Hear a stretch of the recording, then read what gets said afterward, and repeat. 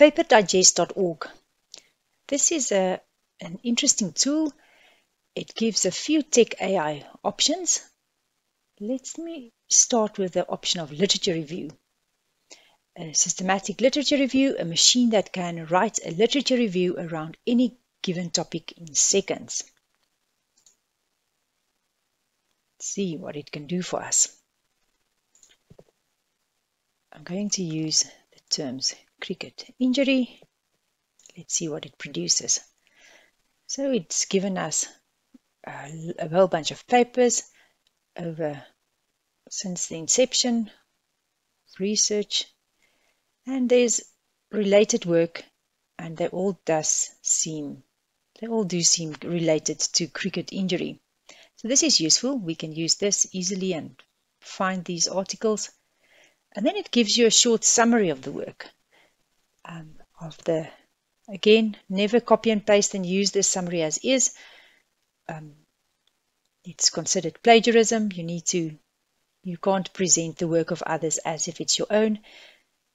But these references may come in handy. Do check that they are really supporting the statements that's stated here, because with AI tools, we know that sometimes errors do creep in. Okay, so this is the literature review function. Let's see what else it can do. Let's go to the text rewriter. Now, this is always a bit precarious to me. What does people do with text rewriters? Is it to rewrite a piece that you've copied and copied from another section, and you paste it into your paper and you want to rewrite it? Is it to get a different perspective? So I would say be very careful of how you use this. Now, this is a paragraph that I've written myself, and let's see what it produces.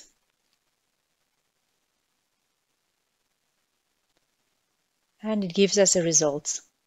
It seems to be much shorter than the result here, but again, do consider it carefully.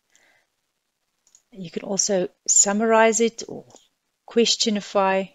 Let's see what it does when we use this option. It seems like it's going to summarize it. And it gives a result. Okay, interesting. And let's questionify it. Oh, so yeah, it produced a whole bunch of questions about this piece. Let's look at another function of Paper Digest. This AI function, Sci-Tech Question Answering. Let's see, let's type a question in there. What is the relationship between physical activity and anxiety? Let's see what it gives us. So it gives us an answer, and it seems like it only comes up with one study. I guess it's good enough if you only need one study to support your question, but I must say some of the other tools, some of the other AI in research tools are quite good and gives quite a few different answers. So this is quite good. It's not too bad, definitely a tool that you can use.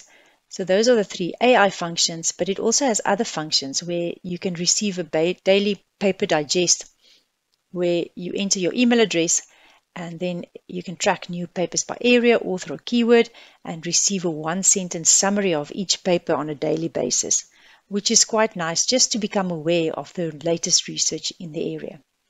So this is a nifty little free tool. You can play around with it and have fun.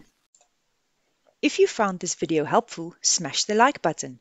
For more useful tips to boost your research experience, subscribe to my channel by clicking the subscribe button below this video. And while you're at it, hit the bell so that you get notified whenever I produce a new video. If you need a solution to a challenge not yet covered on my channel, leave a comment in the box below. See you in the next video.